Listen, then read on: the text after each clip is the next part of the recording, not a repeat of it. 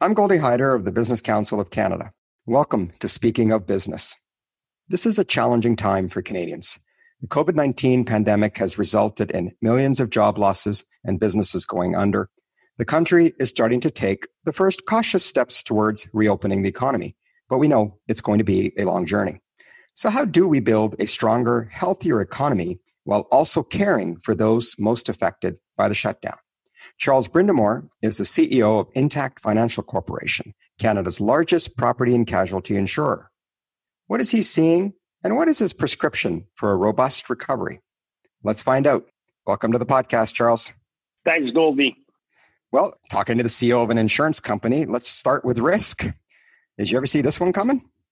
Well, I think pandemic or preparation for pandemic is certainly part of some of the things that we think about in terms of preparing our own operations, but one that is global in nature and that is impacting pretty much everyone on the planet, and most, if not all businesses, certainly far more pervasive than anything we would have prepared for.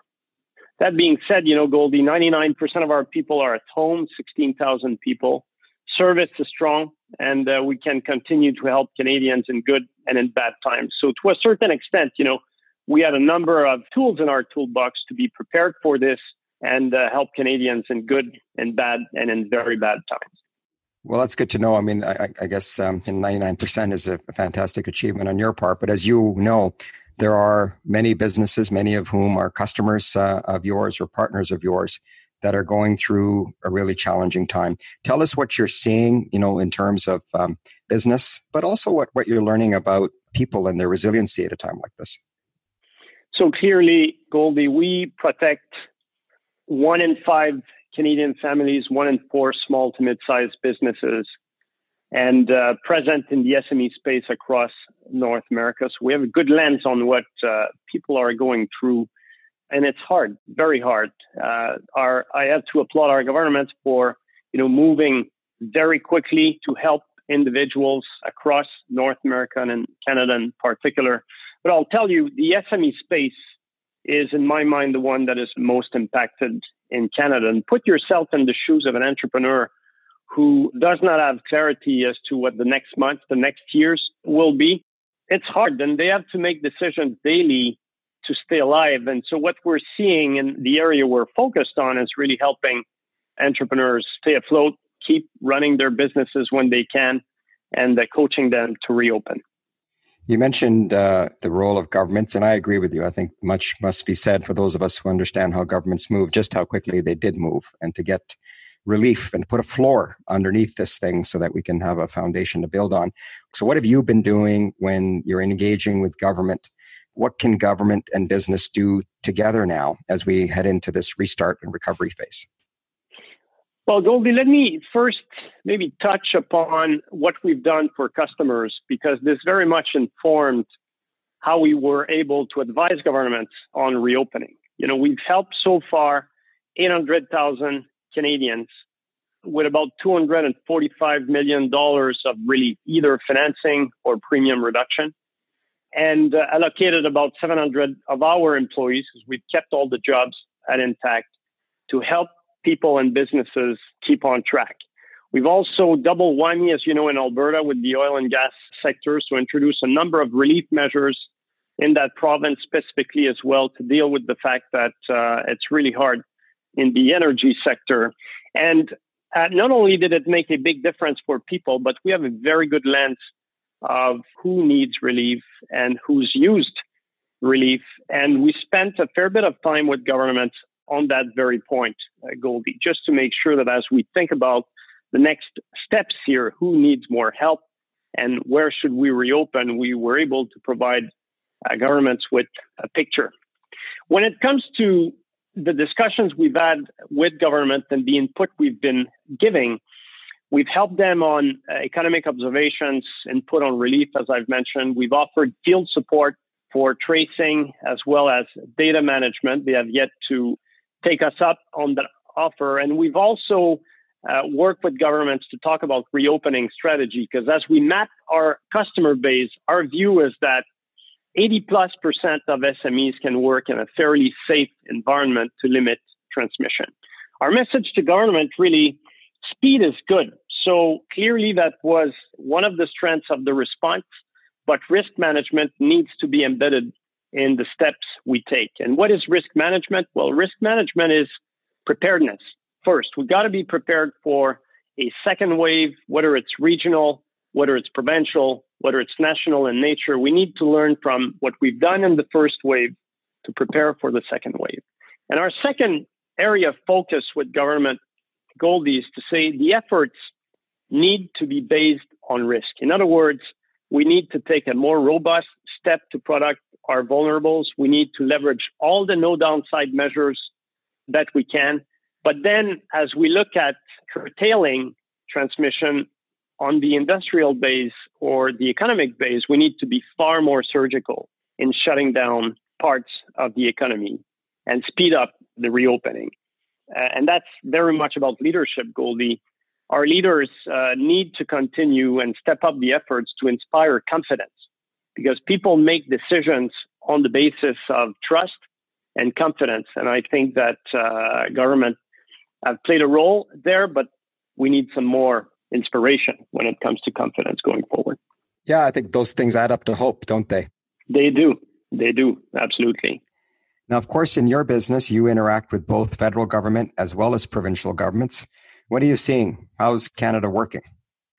Well, I think the provinces seem to be working well together. And I think, the provinces very much recognize that, yes, it's very important to protect the vulnerable, but there's a socioeconomic cost that's very significant. The Fed understands that as well.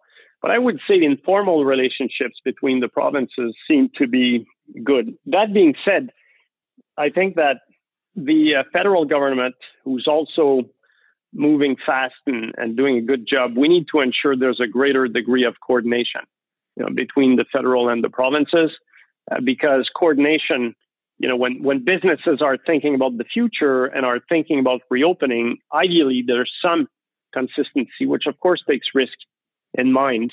But I think between the Fed and the provinces, a bit more cooperation would be helpful. But I think the country is working through this in a very constructive fashion. The dialogue is open, people are accessible, and very constructive. That's good. Good to hear. There's always room for improvement. I think the coordination consistency is certainly the point I hear the most. But overall, we're lucky, certainly, with where we find ourselves. Now, not everybody is lucky, of course. There's a lot of people out there who have, beyond businesses, have been taking a personal toll that the situation has. What is Intact doing in its ongoing sort of CSR community support programs to help people navigate this crisis? So, Goldie, I think that, helping society for us is not CSR. Helping people, businesses, and society is our mission. And so the first step is what I've talked about earlier. It's to date, 800,000 Canadians, 245 million of relief. And this is by far the biggest area of help that we're providing. The second thing is that life goes on, natural disasters goes on, and our operations are up and running, ready to step up, as we've shown in Fort Mac last month, to help Canadians. On the community impact front, we've allocated and given about $3.5 million to two key areas. First, helping those in greater needs, in particular on food support, and in particular with an organization called Meals on Wheels. Our own people called our customers that were deemed vulnerable to ask how they were doing from a food point of view and whether we could provide help. So that's an example. But we've supported a number of programs across the country on that front and across North America. And we just were in the process of finalizing a support program with the hospital network around the plasma treatment to help fight COVID-19. And so we've been helping on a number of fronts, but food security has been a big area of focus for us. Well, thanks for that. I mean, obviously, at a time like this, everyone who needs the help is grateful for it. A lot of that going on across the country.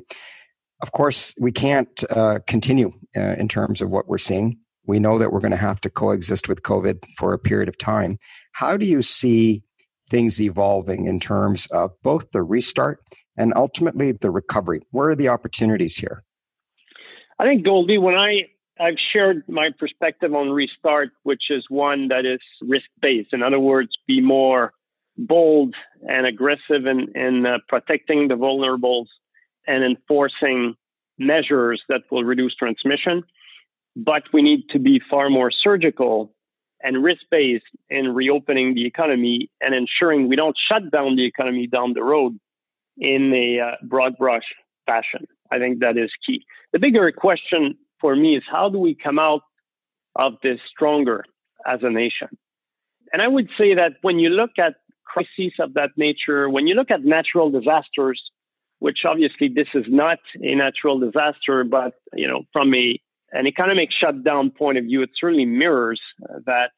What is clear to us is that it's not like there's a ton of new trends emerging out of crisis, but the trends that were in place before the crisis tend to accelerate. And therefore, our perspective is that Canadians will want more for their money. Savings rate is likely to go up. Canadians will want more for their money.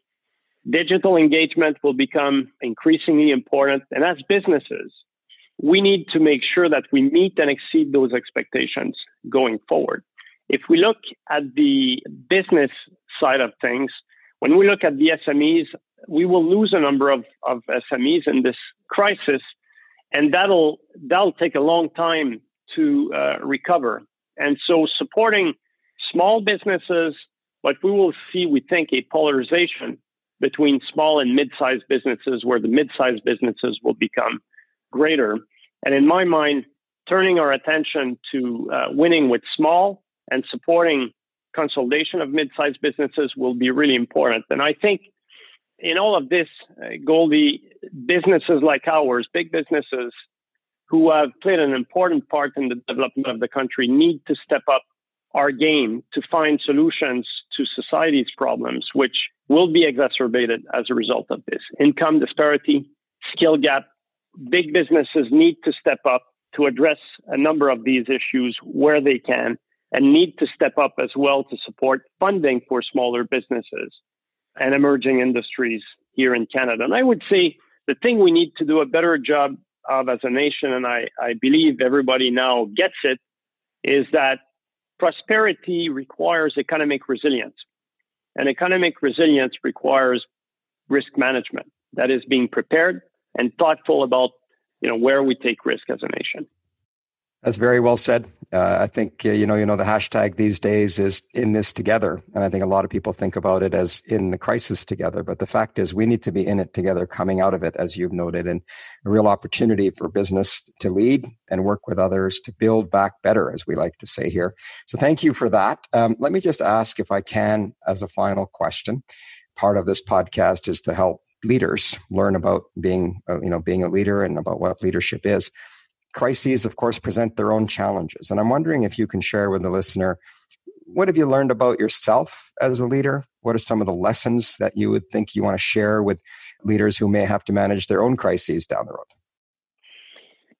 Well, Goldie, one of the blessings I had myself as a leader was that I've been through a number of crises. We've created Intact in its current form in 2008, right in the middle of a massive crisis. My first leadership experience was in Eastern Europe in years where the inflation was above 100%. And I've learned tremendously from those experiences. This helped here in COVID, but one indeed as to make sure that you don't miss the opportunity to learn from those historical moments. And I would say, one key point that comes out of this is you see your top talent step up like there's no tomorrow. And the lesson there for me as leaders and as Canadian leaders is that we need to take risk on top talent. In other words, promote our top talents faster and expose them to a much greater extent. And the response is phenomenal. And you see it very clearly in crisis. I'd say that the behaviors that are really important, and what I've been working with our 2,000 leaders at Intact over the past 3 months, is a number of behaviors that are key. One, being calm. people look at you, there's a lot of anxiety, it's unsettling. You ought to be calm.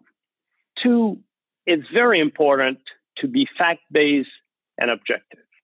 We're getting all sorts of information from various sources. There's a lot of emphasis on the bad scenarios, but the context is kind of lost, and people are exposed to the bad things, and the objectivity is sort of out of what people are exposed to. As leaders, people look up to you. You ought to be objective and fact-based.